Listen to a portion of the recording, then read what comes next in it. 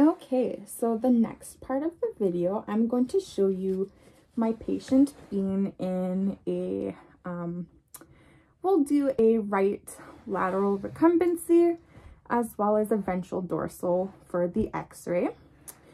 So if we want to put the patient in a right lateral, we're just gonna make sure like that, nice and gentle.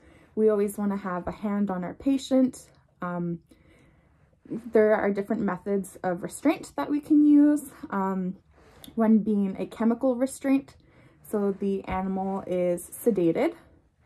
Another option we can do are V-troughs, which are super helpful, and bean bags to help hold limbs down if we need to. And then because this is a right lateral recumbency, I am going to put my right marker down so that when we take the x-ray, we know which side is down.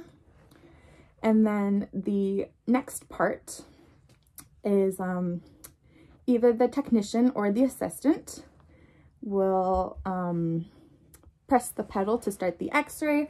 They'll warn everyone by saying x-ray, and then the x-ray is complete.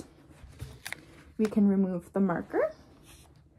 And then the next part, we're gonna do a ventral dorsal. So you can either have two handlers help to move the patient if necessary. And then I am going to put my right marker once again on the right side. So that the doctor knows which side is which.